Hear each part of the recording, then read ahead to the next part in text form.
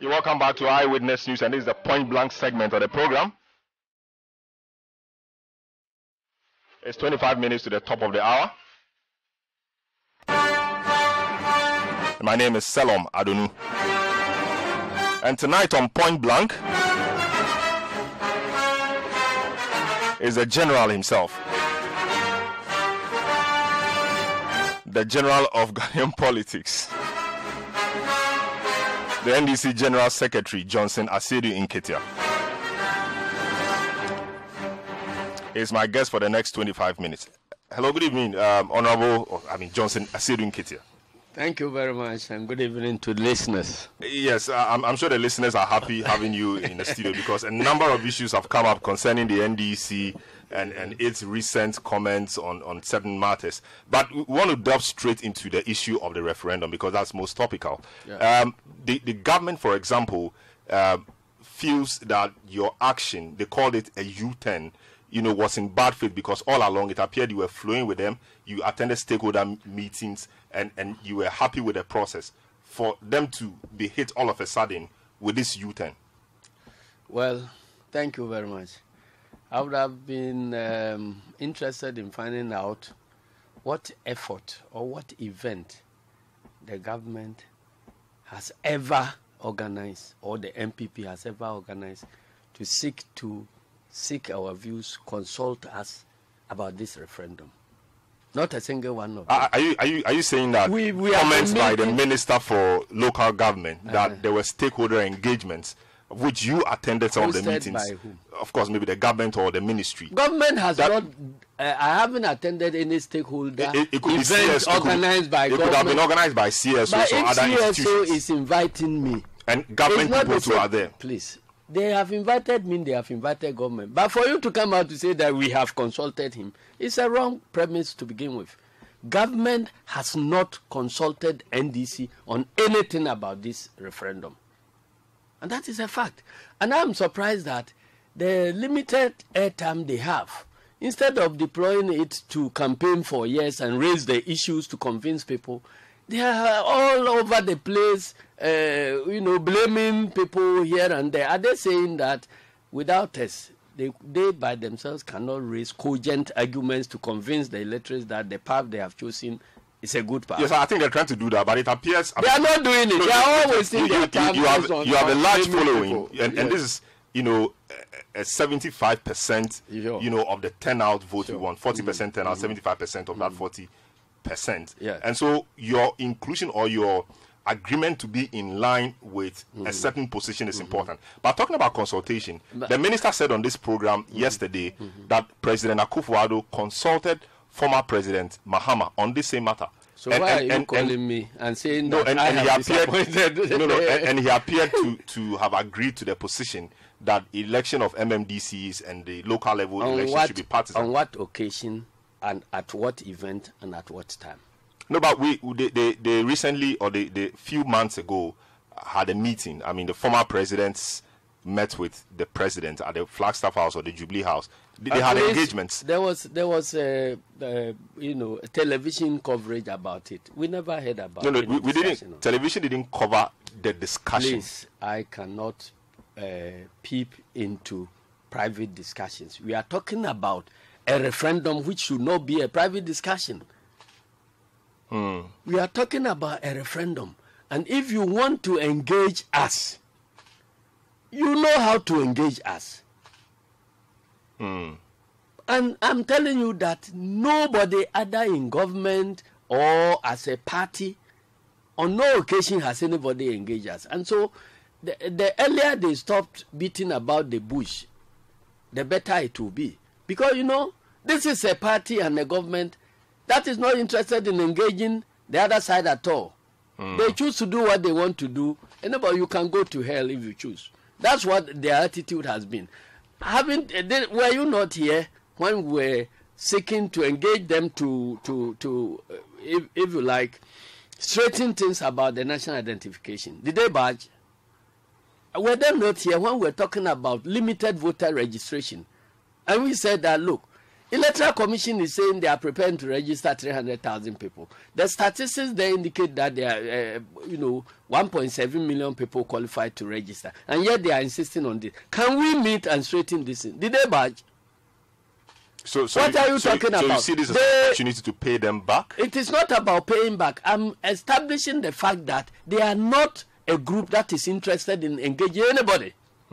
So don't let them come and be telling stories about we engaging and are never able to tell us on what occasion they engage us, at what time and what venue. They'll not be able to talk about it. And I feel disappointed in the media people they meet. Because if somebody is alleging that there's a backstabbing, we did this meeting, we reached this agreement, you know better. You know how to probe to find out whether they are lying to you or they are speaking the truth. And yet you ignore that one and you call us and you are asking us, are we backstabbing them? If all the media would do in the democracy is just to listen to people without doing any minimum checks, and then we'll carry whatever they have said as if it's a pipeline to another side, and then we will also give our side, then no cross-checking, then we go and give it to the other side, then I'm afraid we are doing something short of our role in democracy. Very well. I want you to find out from either the minister, John Boadu, or President Akufo-Addo to tell us that we engage NDC on this serious matter of decentralization. These were the meetings we held at these venues at this time. And that these were the conclusions we reached.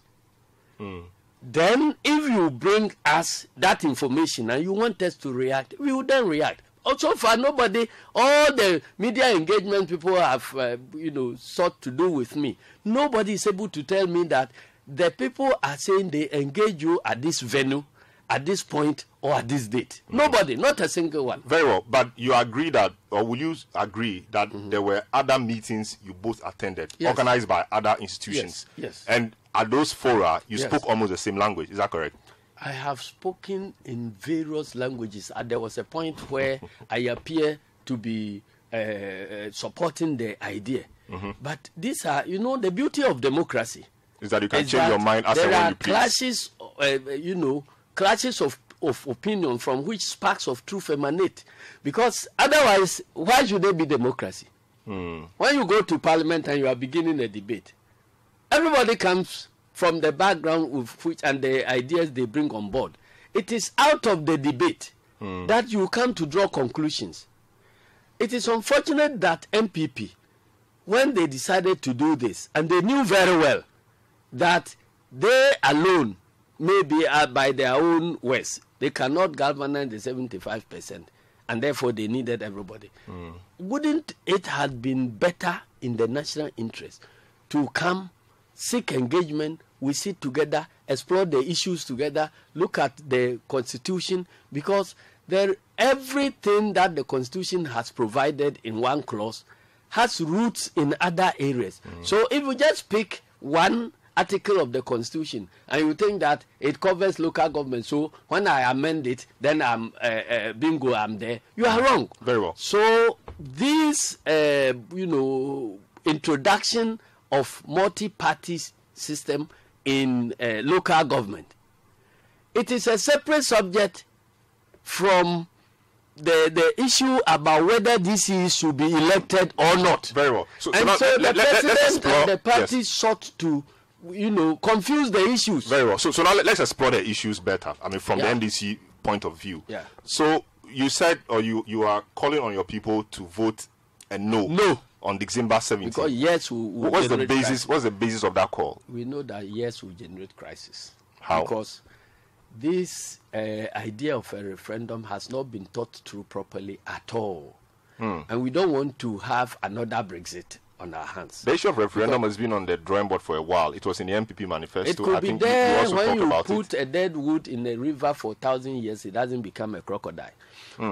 So you understand that if you spend time, useful time, in engaging people to discuss and explore the issues, you can come to better conclusions. But if you go and file something, in a gazette for 1,000 years, and you are not engaging anybody, you are not putting together any plan, And you think that because it has been there for 1,000 years, then therefore people have heard about it long enough. You will not get to the right things. And let me tell you that. I speak from the experience of somebody who participated in the crafting of the Constitution. And I speak as somebody who served on the local government committee that actually put this decentralization thing together. So I know what I'm talking about. There are very serious issues. If you are not careful, we will run this nation into serious difficulties. And the clearest example is that even the talk about this referendum, see what it has done to the most sacred institution in our culture, that is the chieftaincy institution. Since you were born, have you ever heard that the National House of Chiefs have been divided over any issue in such a way that the media is playing this thing out and it's like the whole National House of Chiefs is on fire? Because National House of Chiefs is a pillar in the peace architecture of this country, where we, the politicians, can mess around. But the good thing is that every politician is a subject of one stool or the other. Every pastor, every professor, everybody owes allegiance to one stool or the other. So we hold our chieftaincy institution so sacred that when we mess around and they call us, they are able to seek peace. Now the institution itself, by this referendum, the institution itself is on fire. So are you calling on the subjects to now go and call our overlords and try to seek peace? So it is a clear signal to you that the steps we are taking, we are walking on a dangerous path. And we better withdraw this issue of referendum, sit together and see how to take the issues one by one, how to plan about the outcomes of a yes vote or a no vote, and then to be able to put the nation together. I'm telling you that, look, the decision not to allow multi-party system in the local government level was not taken lightly. We studied our history. We realized that when colonialism came, before colonialism, we had our traditional structures which were responsible for governing us at the local levels. When even the British came, it didn't take them long to realize that it will be difficult to put in a structure that will go against the chieftaincy institution. So what did they do? They introduced indirect rule and rather use the chiefs, strengthen them, and use them to govern. After independence, you have a situation where the chieftaincy institution has its structures down to the grassroots. If you want to decentralize, you have these modern constitutional structures also down to the grassroots. There is the need for some interface which will fuse some functions there so that the system can run better at the village level. So if you are not careful and you put two lions in one hole, you are going to create a problem. That is why during Buzia's time and during other periods before now, you had the town development committees which were elected by the people, but there was a proviso that every town development committee must be headed by the chief. So there was a fusion there. Now, so when we were crafting this constitution, we said that, look, first, we have seen that there has been attempt during the First Republic and so to try for politicians to try to penetrate the chieftaincy institution and create problems.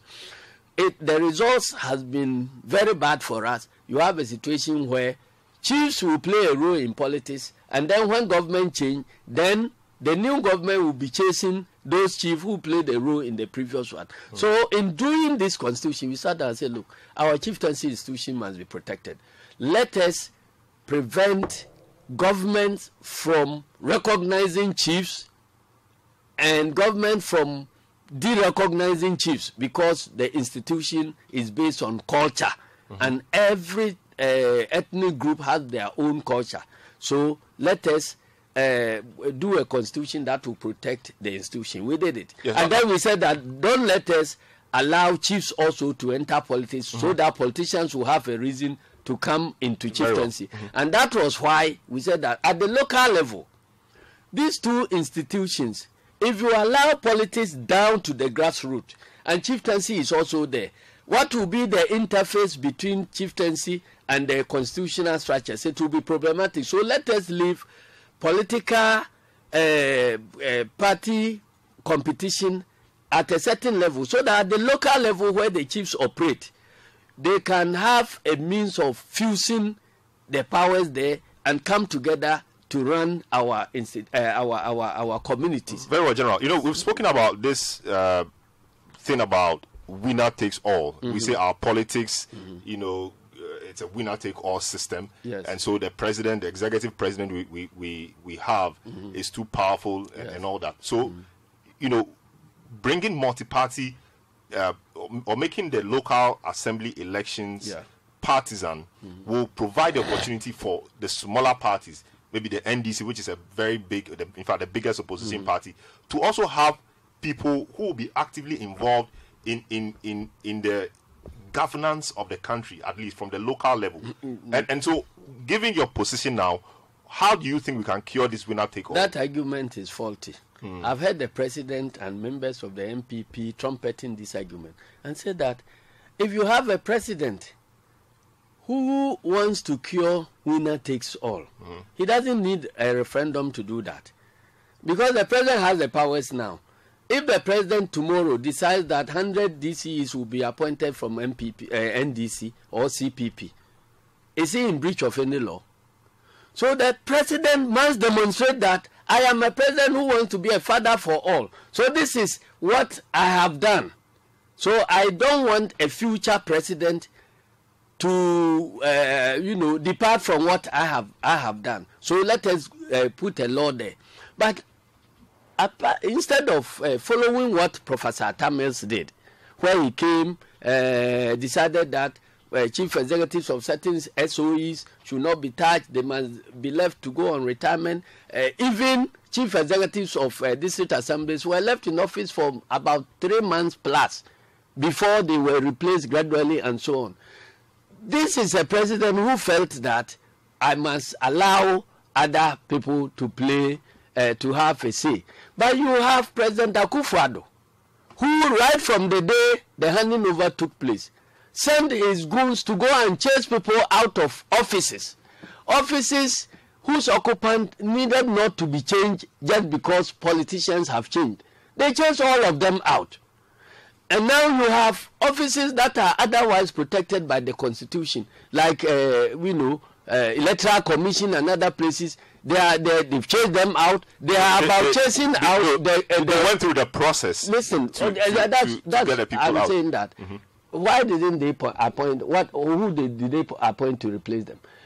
They are chasing the Malevo out. They are chasing everybody out. So if this person, if this president comes to tell you that it is because I want to share my powers, I want to give other people opportunity, that is why I need a referendum, ask him.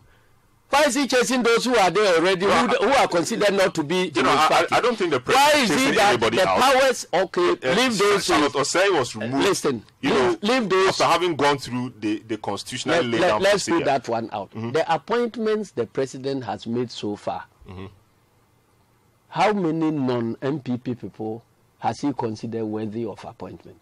And even within the MPP, he's now not concerned about the bigger family of MPP. He's concerned about his family and friends.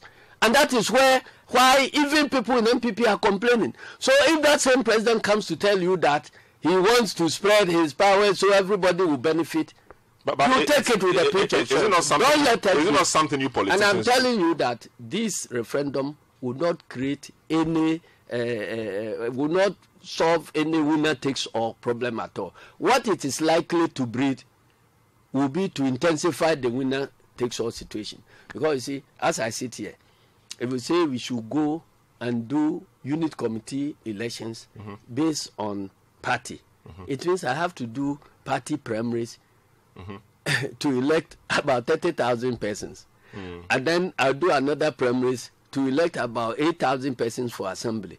before you come to parliament and so on. Where is any party, apart from the party in government, going to raise those resources? Where are we going to raise it from?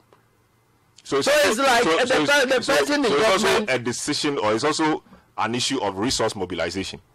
No, from the political party point of view. These are some of the things that we must look at. That the biggest problem for me is that at the local level, the society is an organic whole there, where chiefs play their role, constitutional structures will play their role, and so on and so on. That is why every local government system develops some interface between these people who are, by necessity must coexist and cohabit.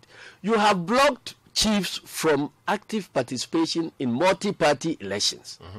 And so we have reserved the base so that everybody who cannot participate in multi-partyism can still have a role to play there. Now you are extending everything down to the ground. So the chiefs cannot have anything to do with local government elections. So if the chiefs are in their palaces and they are making their laws and giving their edits and so on, and then the assembly and unit committees are also doing their partisan politics, controlled by general secretaries from headquarters.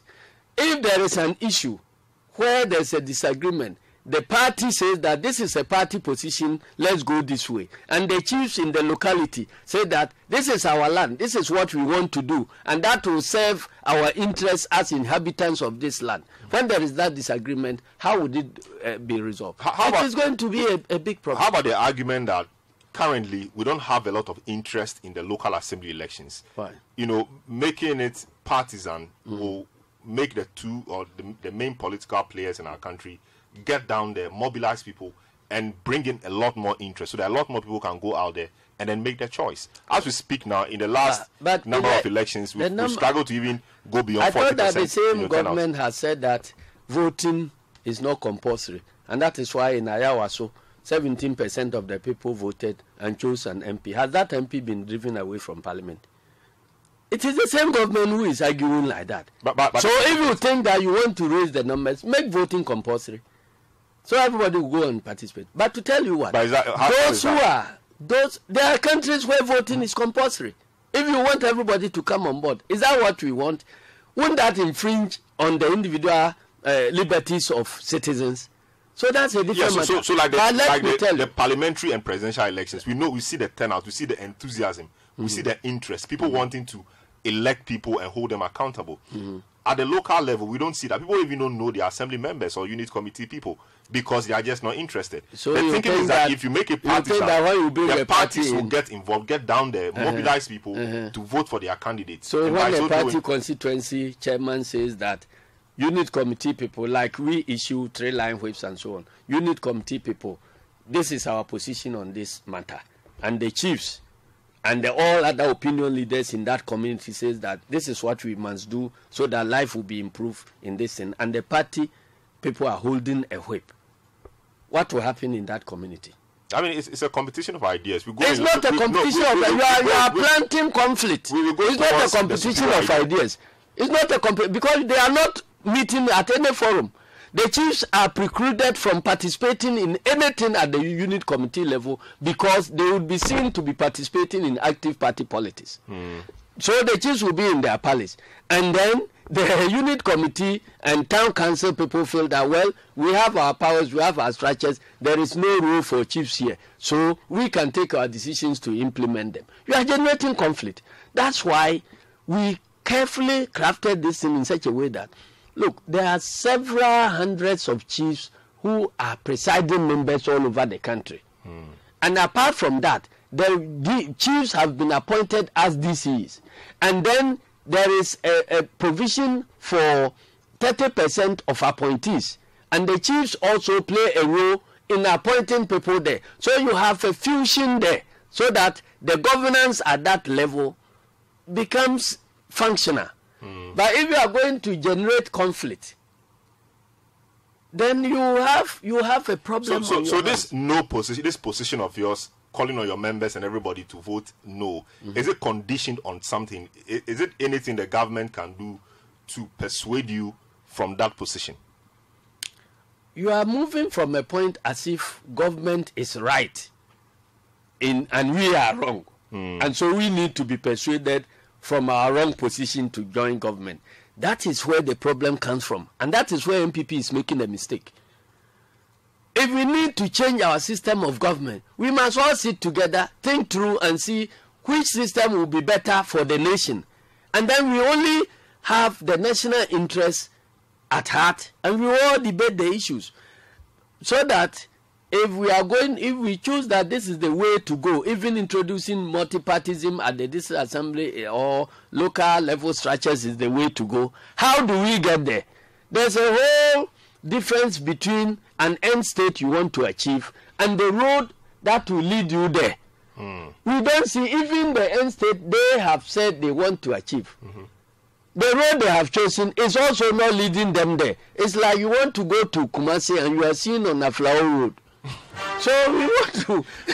General, I think we have to go. Thank you very much for that. So you heard the General Secretary of the Opposition National Democratic Congress. I am not out there campaigning or doing anything to want to become a running mate because you don't file nominations for running mate. It is a choice that is made. Very well. So that's how we conclude today's edition of Point Blank and Eyewitness News on 97.3 Citi FM. You just heard Johnson Asiedu Nketia, General Secretary of the Opposition National Democratic Congress. Production work has been done by Sixtus Don Ulo.